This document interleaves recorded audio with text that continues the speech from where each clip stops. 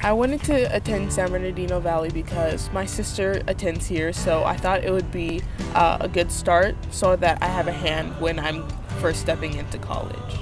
I attended San Bernardino Valley College because of one thing, the college promise. I heard about it and it boosted my decision in coming here.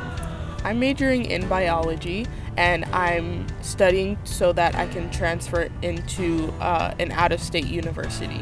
Summer Bridge is basically an orientation for college promise students, and it's a big transition from high school to college. As a part of the program, I receive 2 years of free tuition, free textbooks, and priority registration so that I can finish college soon.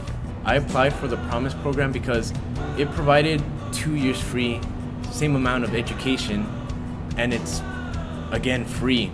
So the College Promise here gave me the second chance to redeem myself and actually go to a four-year university. The individual counseling I thought was as personal as I wanted it to be, and I thought the staff and faculty were very nice. To stay enrolled in the program, all I have to do is maintain a 2.0 GPA, enroll in and complete 12 units a semester, and complete 15 hours of community service. Some of the community services I've done was the food pantry. We all work together as a team and move around the food, package them, and give them to people in need, which is a great feeling.